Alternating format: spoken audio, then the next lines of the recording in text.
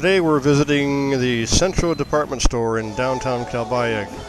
I'm going to do a voiceover on this because like most places in the Philippines, Filipinos love their loud music even while shopping.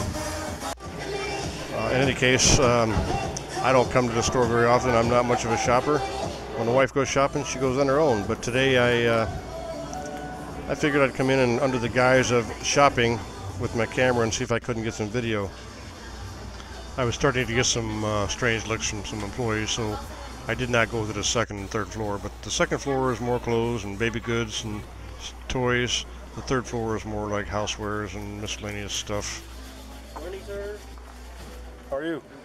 Very good, sir. How about you, sir? I'm waiting for my someone to spend all the money. Well, they found a pair of pants on sale and they're at the checkout already. They must have pre-scouted this store.